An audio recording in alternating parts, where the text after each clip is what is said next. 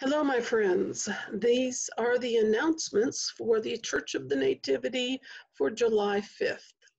I hope everyone is well. If you were wondering about regathering, when we can regather as a community of faith and worship together, I want to let you know that that is being discussed and plans are being made.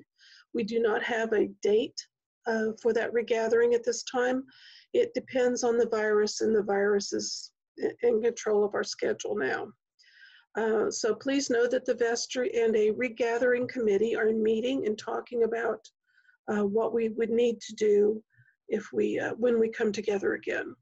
And please know that there are some protocols that will be in place when we do gather. It unfortunately is not going to be exactly the same as it was, as much as we would like.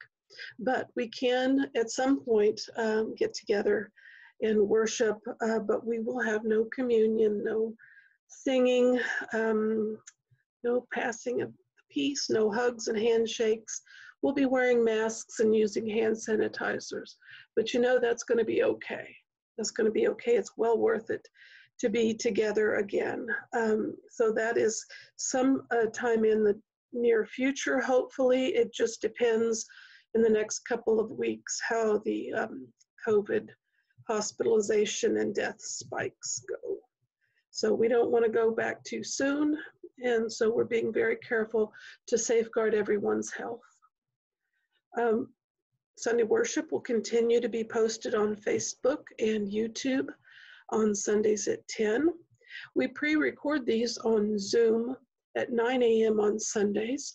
Everyone is invited to be part of that. And I do enjoy seeing your face and hearing your voices. So please look at your newsletter, and there is a link to that Zoom meeting. Coffee hour, we have Zoom coffee hour at 11 o'clock on Sundays as well. Again, the link is in your newsletter. It's a time for you to just chat with people you haven't seen for a while, catch up on what's been going on. For the children, we have Compassion Camp, which is an online vacation Bible school. It's fun. It's fun. There's music and art and all the good stuff.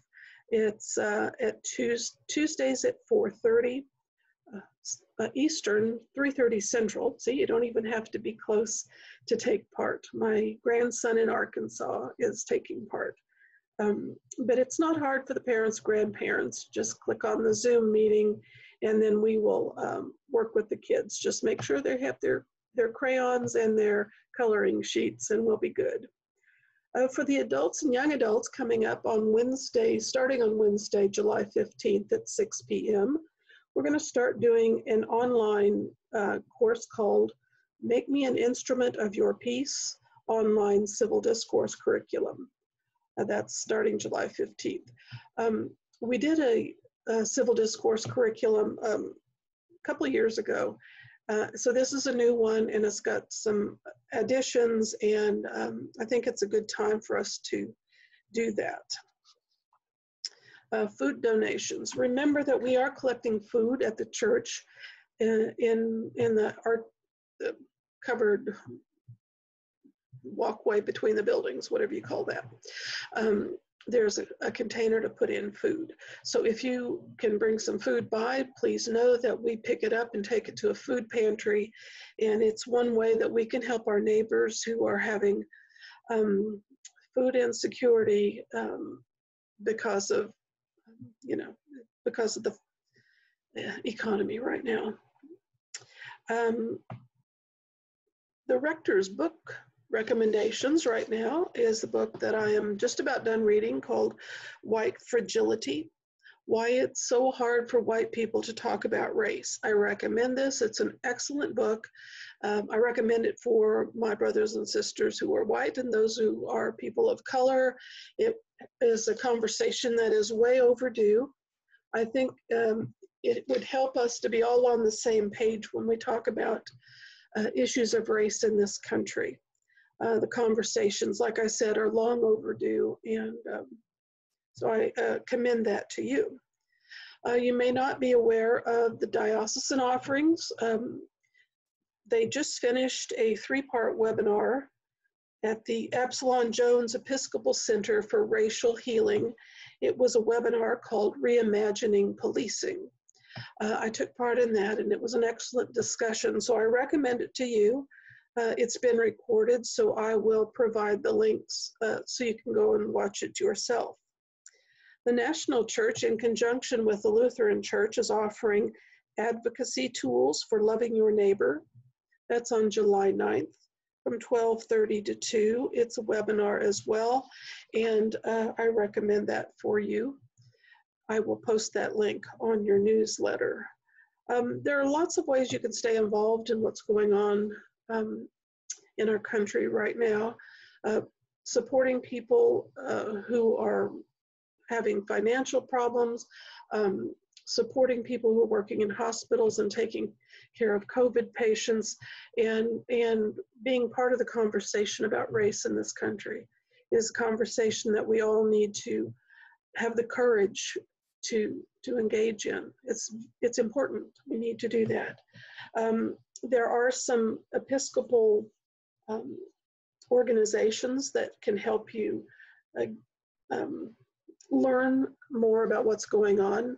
The Episcopal Public Policy Network is very helpful, and the Episcopal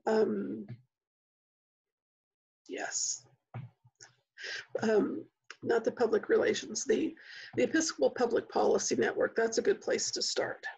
So with that, I'm encouraging you as strongly as I can to read your weekly news sheet that comes out on your email. I send it every week, and it has all the links you need to the worship services, the coffee hour, the bulletin, the hymn, the children's bulletin and coloring pages, links to education, links to a donation site where you can pay your pledge online. We are connected to the diocesan payment system, so it's safe and secure, and you can make your pledge payment or extra donation online.